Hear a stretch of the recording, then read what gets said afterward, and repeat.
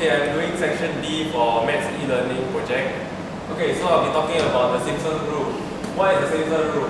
Okay, in numerical analysis, Simpson's rule is a method for numerical integration, the numerical approximation of definite integrals. Simpson's rule is a way to approximate an area under a curve. This is relevant to doing an integral. So this is the formula for Simpson's rule.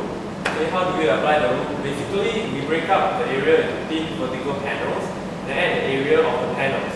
The top of the panels may actually be various kinds of curves, but are treated as they are snippets of parabola to derive the formula.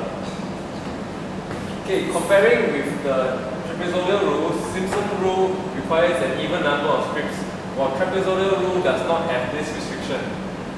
Okay, and then the results derived from Simpson's rule are more accurate when compared to trapezoidal rules. Discuss its advantages and disadvantages. Okay, one of the advantages of the two formulas to calculate out the answer from the equation. One of the disadvantages is that if there's a calculation error, right, the whole answer will be wrong.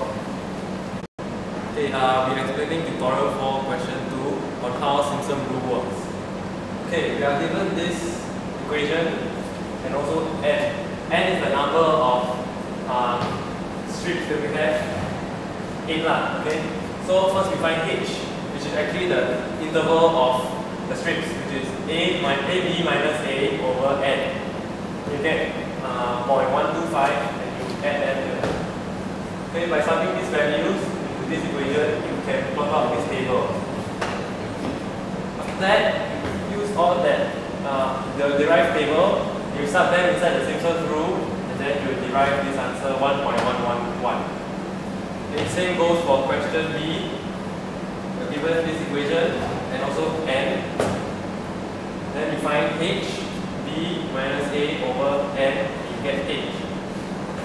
With this, you are able to compile this table, subbing in all these values into here, okay, and then after you use all these values into the Simpson's rule and you apply, and you get 1.187.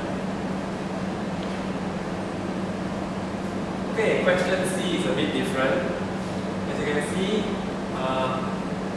B and A doesn't start from 0, so these two actually represent the starting at any point of the table, here and here. Okay, so it's given that n equals to 6, so we find h, d minus a over 6, you get h. Then you sum in all these values into the equation, plot your table, then you apply those numbers into the Simpson's rule, and you get